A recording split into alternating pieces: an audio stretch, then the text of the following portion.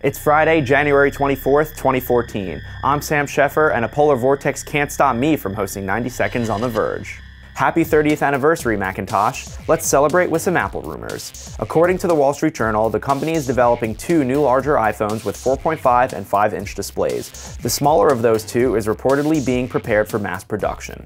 Meanwhile, 9to5Mac reports that the company will unveil a new Apple TV in the first half of 2014 with a new interface based on iOS. I'm still holding out for an Apple mood ring. Revenge is a dish best served by the FBI.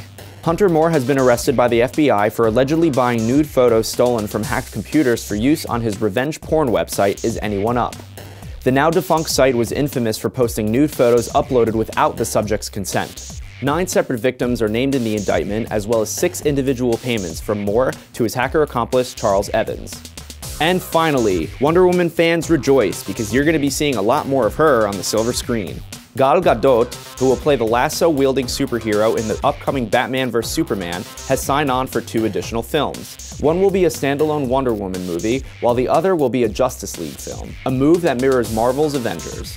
However, Warner Bros. Will need to test the waters with Batman vs Superman to see if there's any interest in additional Wonder Woman appearances. And that's it for today's top stories. Coming up tomorrow, I move to sunny Los Angeles and get out of this cold weather. Enough is enough!